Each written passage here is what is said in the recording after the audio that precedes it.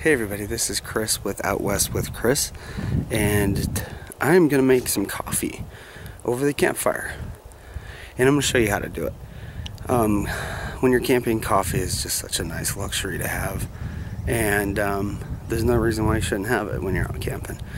So I use a percolator, and the first thing you need when you're using a percolator to make coffee is fire.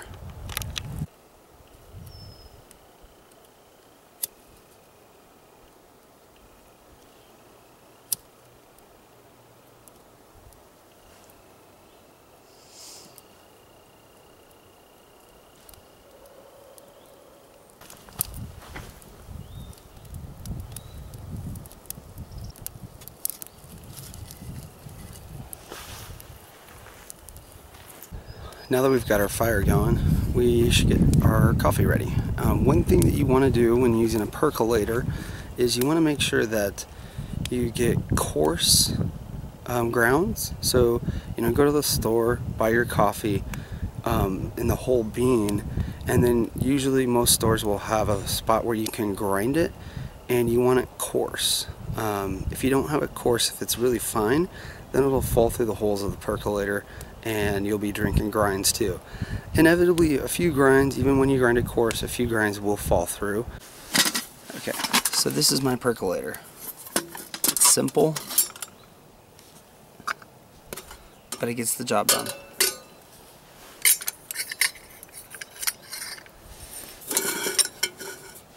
This is the hopper where you put your grinds. You see the holes. So what happens with the percolator is the water gets hot and it boils from the bottom. It goes up this tube, and then it falls down over the coffee grinds. The hot water then soaks through the coffee grinds, goes back into the back into the water until eventually it does it enough that you have coffee.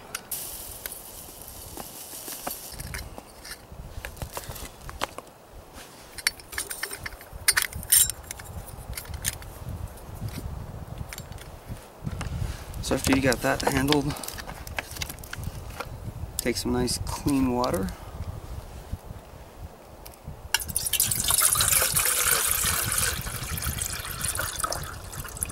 And fill up as much as you want. You do want to leave room between the water and the bottom of the hopper.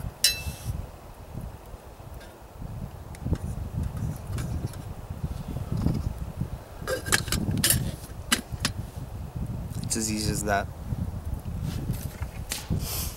One tip though, when you're done, is you never really want to wash a percolator with soap. So you just want to rinse it with hot water, okay? If you want to, rinse it really well when you get home, that's good. Wash it with soap. You run the chance of getting a soapy taste to your coffee the next time.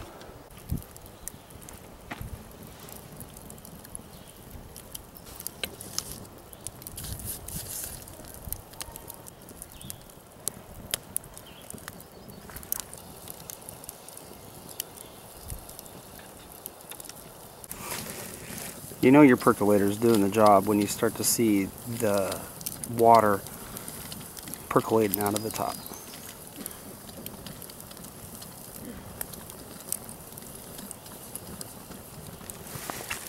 The more and more water that percolates out the top, the darker it starts to get, and the closer you are to having a nice cup of coffee.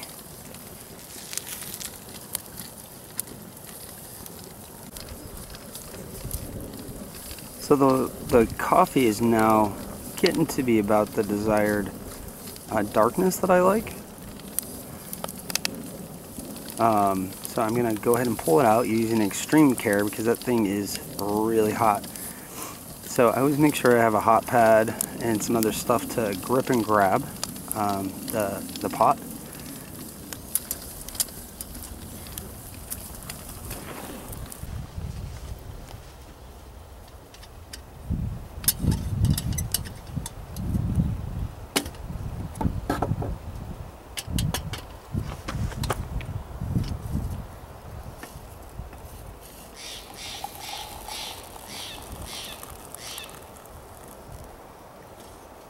So this, folks, is a nice cup of hot coffee.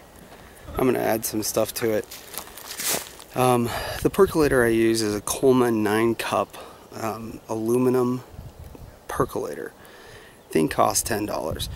So I have no problem putting it into the fire. It's not a big deal.